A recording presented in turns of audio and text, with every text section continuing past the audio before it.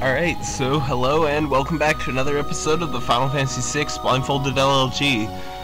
So I've pretty much got everybody just loaded out defensively here. They don't need anything offensive for this segment considering there's only random encounters. My hope is that I don't lose my banish status, which you probably noticed that I had in the first room or two, because in this cave, pretty much after the first two rooms, it's pretty much just the same set of enemies the entire time, and they pretty much never use attacks that will remove vanish, so I can pretty much just waltz on through if I have the vanish status.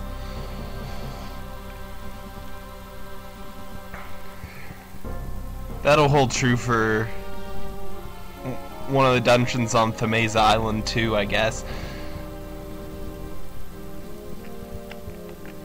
And somewhat true for the floating continent, but I'll still have problems there anyway, thanks to those unavoidable ninja encounters. Alright, through the first bit. Alright, so here's where things get annoying.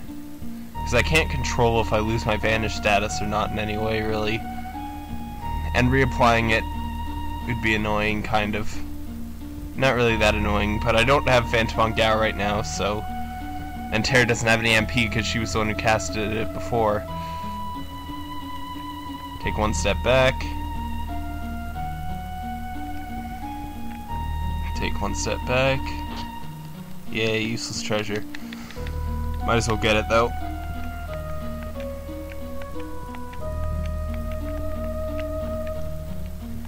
Thankfully, the encounter rate, I don't think it's super high in here, so...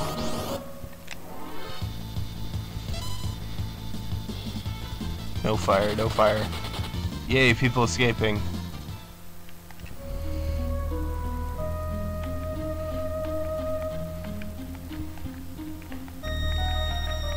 Alright, there's an identical notch on both sides of this room, which makes it a little bit easier to remember, because you just gotta remember it's 2 steps out both ways. Probably there, not hitting any more battles. 1, 2.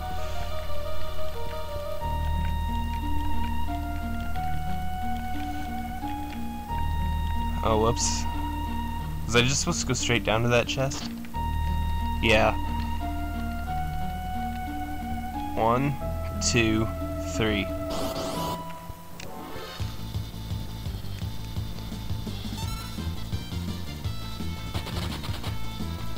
Two people are escaped.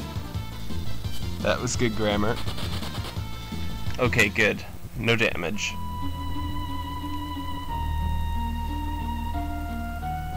Things slack off a bit when I get to the next room. Although this room clearly has problems of its own that aren't related at all to being burnt by...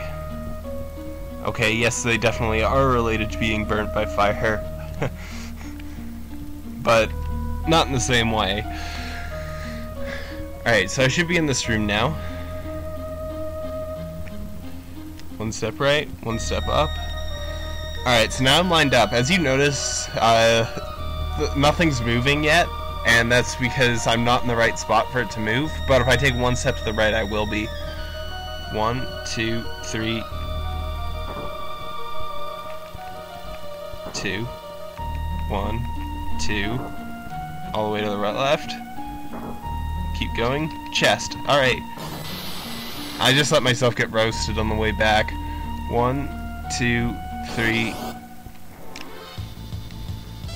That's an okay spot for the battle. It doesn't mess up my timing or anything. I don't recall exactly what's in this room.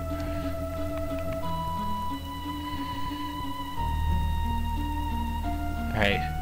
So I walked back out to reset everything. That makes it just a little bit easier. 1. Why did I count? Alright, so now I can just waltz straight across here. It may look like I can't make that, but I can, because you can walk a step while it's transitioning, so it's handy to use. Up and left into this little slot here. Only the left side is changing right now, so I don't have to remember what's actually going on. All the way down. Should hear a pause in the changing. Yep, there we go. 1, 2. That's easier than going all the way across, because it's hard to judge the distance going all the way across, and you have to be pretty precise there. But if I go that way, it requires very little precision. Alright. Alright, so now I'm out of here. So now this is where things should get a little bit more relaxing, as long as I don't mess it up. 1 step down, all the way to the right. This part may look tricky to remember, but it's pretty much just 2 down rights, 3 down lefts, and then you just reverse going the way back up. It's really easy.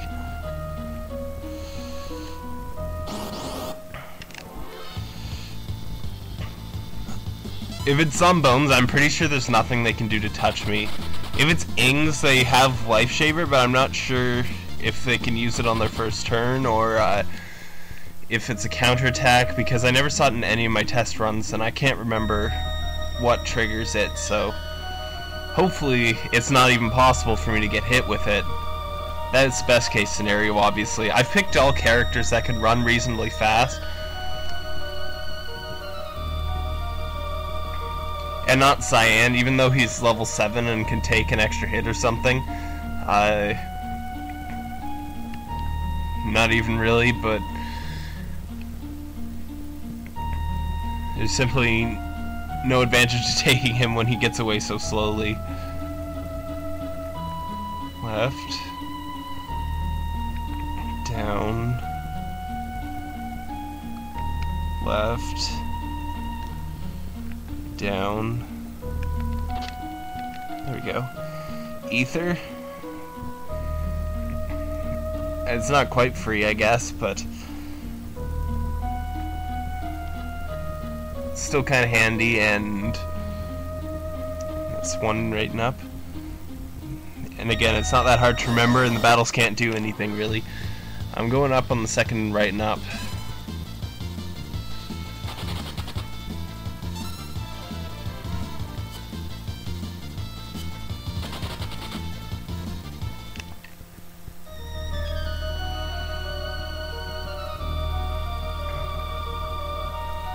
And I'm pretty sure I could even mess up and do everything in extra time and it wouldn't matter. Up. This one should be slightly longer. Left.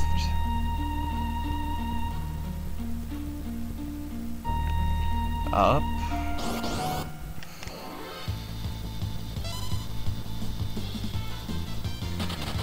Got 1 more left enough to do after that. Side attack. Not as though I needed it, but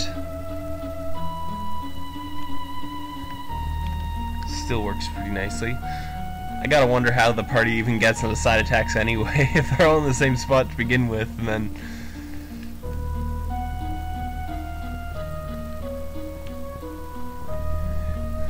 alright. Technically, no reason to go up at the end of this one, but 1, 2, but I did it anyway because reasons. Down the staircase, and now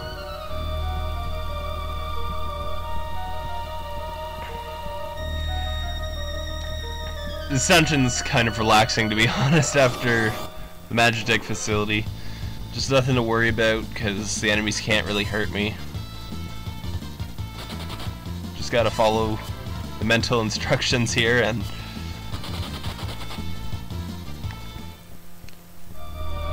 all the way right into this little cave.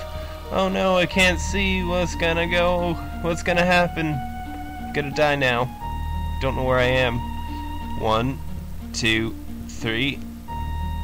It seems kind of weird that I can walk through the cave like that, holding right and then 3 up, but whatever. Down. There's a little staircase here, just to add some variety, I guess. It's like the one cave staircase in the game, but one back up onto the staircase. I haven't gotten any battles in a while. This is starting to worry me a little.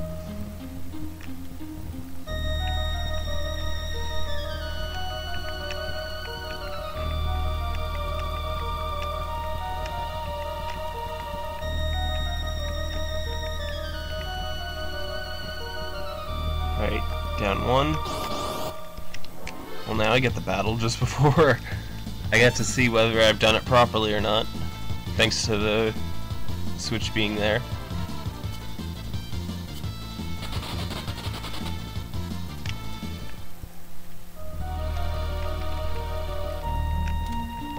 There we go.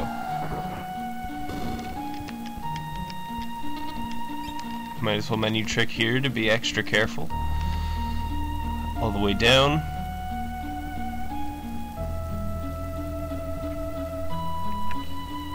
Out of the notch there.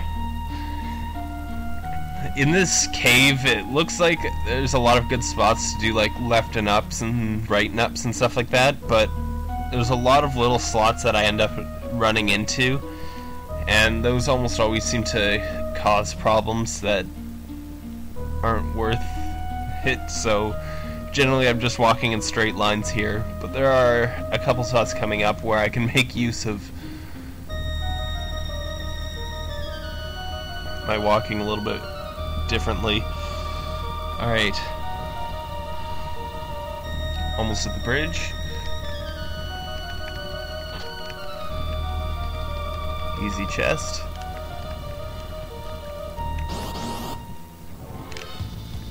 Here in particular, I can go down right for quite a while. No real issues with it.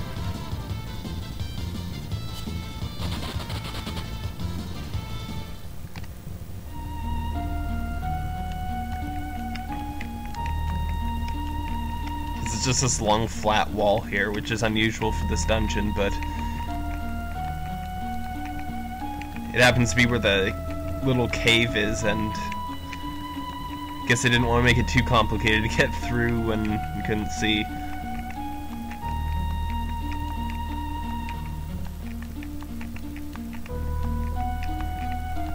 With the low encounter rate in this dungeon, I can't really use it as much of a meter stick to tell if I've made it to the end or not.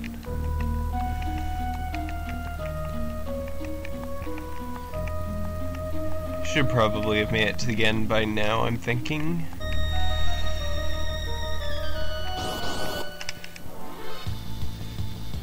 Going right this time.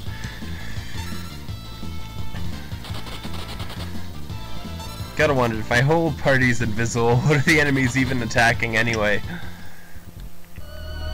And why can't something like dogs that can like smell where I am attack me? Well, unless if physical attacks actually go through invisible characters, that could make sense. If the invisibility isn't just a sight thing, it's actually you're literally incorporeal. Alright, get stuck in there, but I can go around. I might work out a better strat for there in Brave New World than running all the way up here, because it looks like I could probably save some steps. But here it doesn't really matter, because I'm not going to be over-leveling myself for... I suppose a whole extra half a battle isn't going to be over-leveling myself, but...